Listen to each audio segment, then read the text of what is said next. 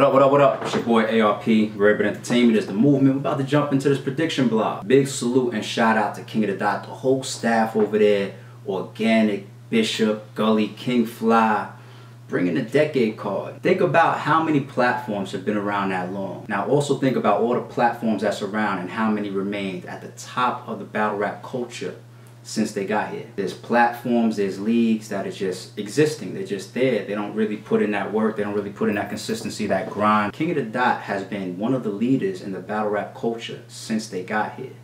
So we all need to salute and praise this decade card. First one up, Mad HOFFA versus the SAURUS. And the reason why that shit makes me laugh a little bit is because, you know, if you know the history behind that battle, it's been booked like 3 or 4 times. So the strongest angle in this battle, obviously, is the history about it. Why it didn't go down 3 or 4 times? What's been put out there to the public is really what's gonna land on stage. So the SAURUS, being a charismatic, funny guy that he is, you know, he's a veteran up there. He's got the freestyle and the rebuttal capabilities. He's a legend in the game. We know what the SAURUS does. I think the main angle of the battle plays to the SAURUS because all the fans have heard is that Math didn't make the battles. I think the X factor on Math's side has nothing to do with angles. I think it has to do with how his 2018 played out. Look at the first half of the year for Math. By the time he got through those 3 battles in a row, King of the Dot, URL, RBE. I said, dance hall. I ain't know what he meant. I said, define that. He said, when Will sleep, me checking mother them. She suck me friend. Me tell her to wheel up, you have to come again.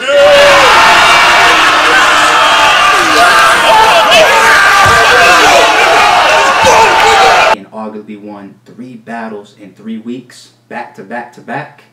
Remember, he was on the campaign for Champion of the Year. Then Math gets to the ARP battle. And just that fast, when the fans and the battle rap culture puts you on these pedestals, they'll knock you the fuck off. The fans and the bloggers be at him ASAP, like one little slip and they on him. I don't think he was motivated for this match back then initially when it was booked. But now, considering how his 2018 has panned out, when it comes to Math, he knows at this point in his career, every match matters. I'm gonna take those 2 X factors, being that this is a style clash, and I'm gonna edge it to Math 2-1. JIMZ versus CHARRON. This is a very good matchup for both of these guys.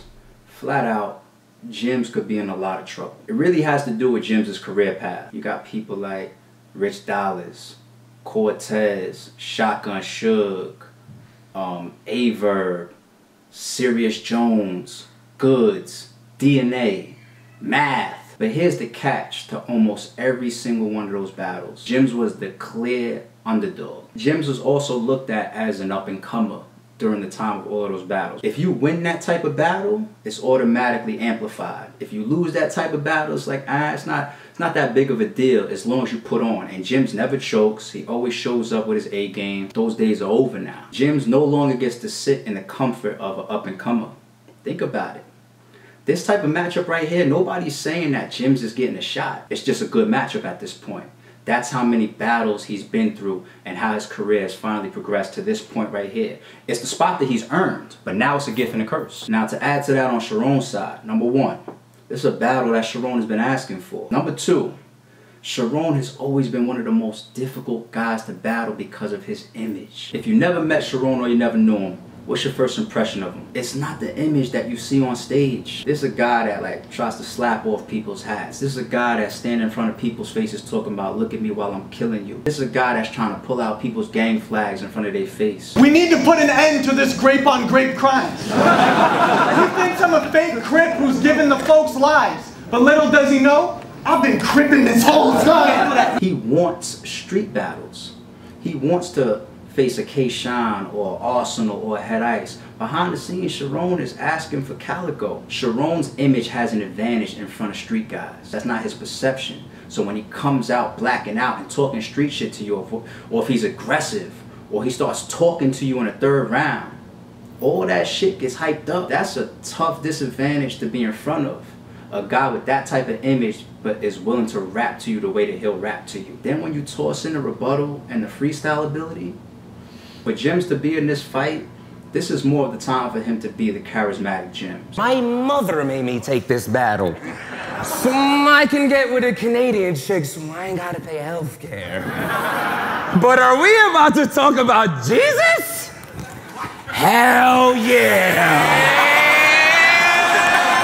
So unless JIMZ finds a way to outdo CHARRON at his own game, I got CHARRON 2-1. A Ward versus PORICH. I'm not going to spend too much time on this one. I'm not as familiar with PORICH. I did pull up some recent footage of him versus D Rose. I like his style. He will get in your face a bit, drop some angles. But man, A Ward, I mean, from what I've seen from PORICH, it just feels like A Ward might be a higher level than him. We can't ignore A Ward's come up, and we're not going to sweep things under the rug like his Geechee battle. The man has been putting on in all his recent showings, so from what I've seen on PORICH and from what I know of A Ward, I'm going to go with A Ward 2-1. Man, shout out to King of the Dot on this one. Y'all got one. Arsenal versus Pat Stay, the rematch. I think the sickest thing about this match is the timing. You're talking about Pat Stay having one of his best years ever in a long time. You got his Danny battle. Crazy. You got his Verb battle. He went off in that one as well.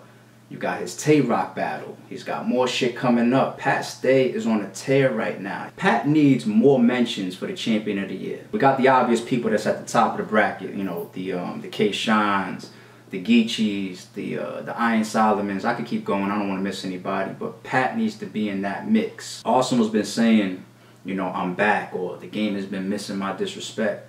And he's showing it. It's become stupid to count Arsenal out. Like, he's not a guy that you want to bet against. He takes a lot of matchups that fans think he's going to lose, and he either kills, wins clearly. Let's talk about some of them. Look at Twerk.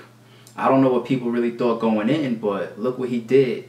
He showed up and showed out. He showed that there's levels to shit. I got him taking that battle. What about the Hollow match? The Lux match. I got him beating Lux. Look at the Iron battle. That was like a week or two before Lux. He beat Iron. I'm feeling like a cooler, nigga.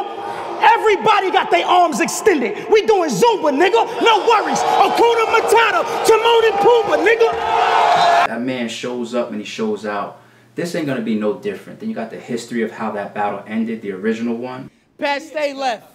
He's a pussy. We agreed on 2-minute rounds. And on Pat's side, there's nobody in the game that could bring to the stage what he brings. Even when it comes to charisma or comedy and being funny, nobody can outdo Pat. And I heard he got an 11th coming. Figured he learned a lesson from it. Maybe all your opponents pulling out last minute were trying to tell you something. You're talking about bars that hit even as angles and still will have you crying laughing. What's crazy about Pat is he brings a formula to almost every battle and still people can't stop it. They can't do anything about it. First and second round is barring out and jokes. Third round is usually like a knife cutting angle. He does it almost every fucking battle, but how do you stop it? That type of stage presence, that type of charisma, his type of energy. You know, he can get aggressive and switch back to being funny, have the whole fucking crowd dying laughing just like this, a split second. This is going to be an interesting matchup, and I think it's the only battle on the card I don't have a clear winner for. Cortez versus Pass. This matchup makes a lot of sense. Bar for bar, this could be battle of the night. Cortez has maybe one of my favorite third rounds ever versus Hallahan. I think I'll teach you about responsibility. Real friends help you make yourself. If I was him as a fake friend, I would hate myself. All the roids and them cocaine, I would hate my health. If I'm the reason my man's dead, I would take myself. And on Pass side, another guy I've watched for years, bar for bar, very capable of taking it there. You bugging. I knew something was up with this chubby country bumpkin when you was just a newcomer. What?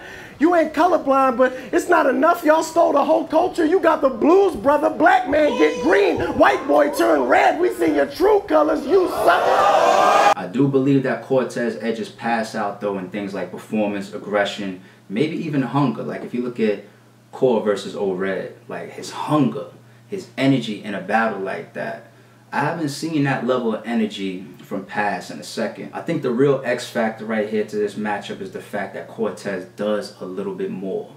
You know what I'm saying? Like the whole third round, just wait, we got some shit we gotta talk about, or what more can I do? That type of shit that just creates big moments. Cortez does things in a battle a little bit more than Pass does that makes it memorable. You know, you might leave a Pass battle and remember like, oh, he was going off, he was snapping. But Cortez will snap, and you'll also remember like, yo, remember that angle that he did talking about Hallahan and abusing drugs? Or remember when he... That's the type of shit that I think Core has over Pass. So I got Core taking this battle 2-1 clear. And then there was one title match. Head Ice versus Chilla Jones. Dominance on the stage, presence, aggression, aura, Performance. Gotta give that to Head Ice. Head Ice even talks a lingo that just keeps people captivated, like shit that nobody else says and a delivery that you just don't hear anywhere else. Bar for bar, Chilla is one of the best in the game. Bar for bar, Chilla definitely got Head Ice. It's just his pen, his schemes, the way he push it together, the way he lands his punches. That could lead to one of the deciding factors in this matchup right here, because the battle isn't being held in a huge place. This is more of a smaller room environment where somebody like Chilla's bars, those punches are gonna hit. It could be tough. And I'm also looking at their last appearances on King of the Dot. I'm looking at Ice versus Nems, and I'm looking at Chilla versus Iron Solomon. You know, Chilla versus Iron Solomon is a classic. You even called out Surf to make yourself buzz, but I know why you target the Crips. Even if nobody else does, it's biology. See, Iron's biggest job is to help blood, boy. You ain't never... In that type of environment with Chilla's momentum, I think you're gonna see a change of the champion right now. I think that chain is going to go to Chilla Jones, and he's going to take this battle 2-1 in a good matchup. Alright, those are my predictions. Big salute and shout out to King of the Dot. Make sure everybody's tuned in on Sunday, December 9th, pay-per-view. The King of the Dot website, I'm going to drop the link here on the screen. Everybody copy a pay-per-view, support this battle, support this platform. Decade is going down. They got some crazy matchups on there. Let's see which one of these predictions pan out. Let's see where I'm right. Let's see where I'm wrong. But salute and shout out to everybody on the card. We're going to see how this goes down. I'll see y'all then.